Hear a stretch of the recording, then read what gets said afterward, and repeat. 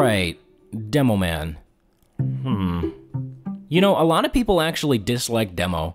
I guess because of stickies. I mean, well, that kind of makes sense, because they're really not fun to play against, and I don't know, it's kind of boring to just play with stickies, but Demomans, for the most part, are actually pretty chill.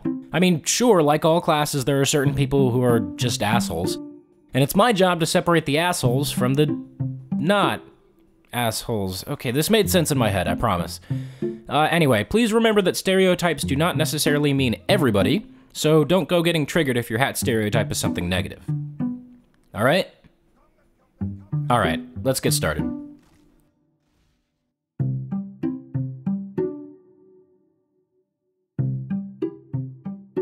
This is the OG tryhard hat. And again, I'm not saying that in a bad way. When I say tryhard, I mean that they always try their hardest to win. And that will usually involve stickies, so not many people will like playing against these guys. But that being said, it's really hard not to respect a good Glengarry demo. He'll carry the shit out of you if he's on your team, but he'll destroy you if he's not. Well, there's a Quentin Tarantino joke to be made here somewhere. Not really sure what it is, though. One thing I did notice, though, is that these guys will tend to use the sticky jumper. And I don't blame them. Sticky jumper is super fun. Yep, this is a pretty obvious one. Always uses the caber, no exceptions. I mean, I don't know. I'd make an unexpected jihad joke here, but that'd probably be in bad taste, so... This guy has godlike pipe aim. No, I mean, seriously, like triple air shot and overhealed soldier out of the sky level pipe aim. It's kinda nuts, actually. Yep, he's a demo knight, and he knows all the trimp spots on every single map, so you can expect him to drop out of the sky with a giant-ass sword at any given moment.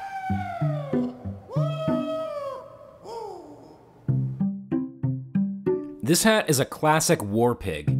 For those of you who don't know, a war pig basically means that players wearing the hat overestimate their own skill, and they'll more often than not get themselves killed because of it. Now, I'm not saying that Scotch bonnet demos are all bad, but they think they're way better than they actually are.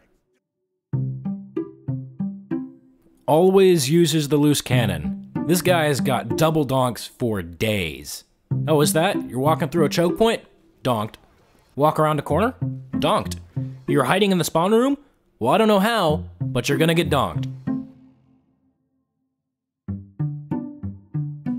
This guy uses the lock and load, aka the I can't aim pills with stock, so I use the increased projectile speed of the lock and load as a crutch.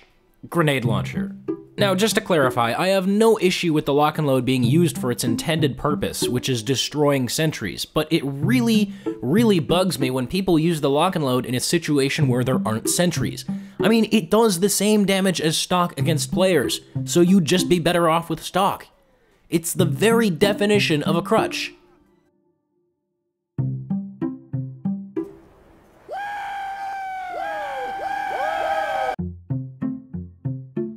So you know those flogged pyros who will just tape down their left mouse button and walk at you?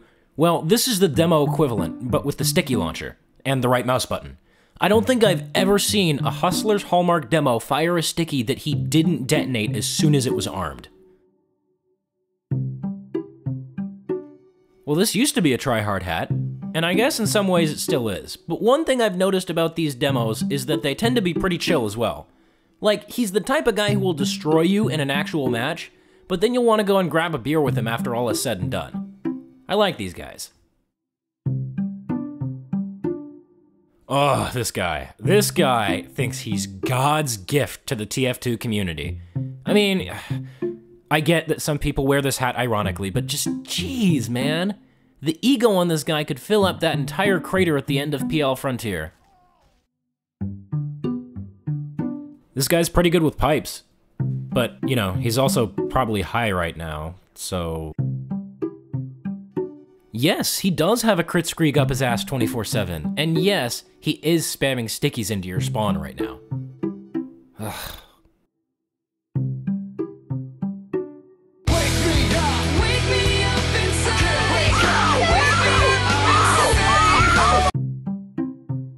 Whoa, whoa, whoa, whoa, whoa. Okay, I know what you're thinking. Well, a couple of things actually. One, but Soundsmith, the bounty hat is all class. Why are you doing it on the demo video? You didn't do the team captain for Soldier. Well, this is a bit of a special case. See, people actually wear the team captain on Medic and Heavy, but nobody wears the bounty hat on anything except the Demoman, so I'm doing it here. Okay, 2. Now I actually need to explain this part first because I'm about to pull off the hardest read you have ever seen. Now, I'm actually recording this on October 19th, so one day before the Hat Stereotypes Pyro video goes up. And I guarantee you that somewhere in the comments, someone is gonna say something along the lines of, oh, for the demo video, I bet he's just gonna do the bounty hat and the Dangerous 2 and play ear rapey pan sounds and play the demo pan music in the background. Wow, you're so unoriginal. Oh, you just copy such and such YouTuber, blah, blah, blah, blah, blah. Okay. Now, if you're still hearing this, then that means I was right. Now, the stereotype is obviously Demopan. That's just how it is. There's not much I can do about that. But just for you, future commenter who wants me to be more original, I've done something a little bit special.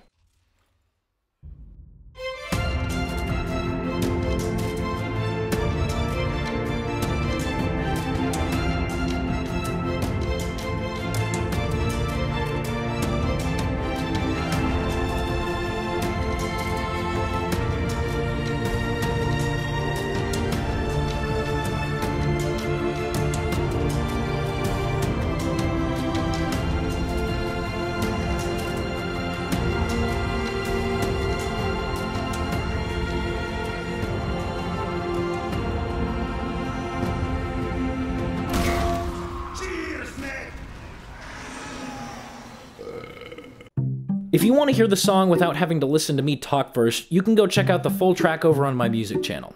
Oh, and since you were so adamant about it being ear rape, I've included a free lossless audio codec or FLAC file for you to download.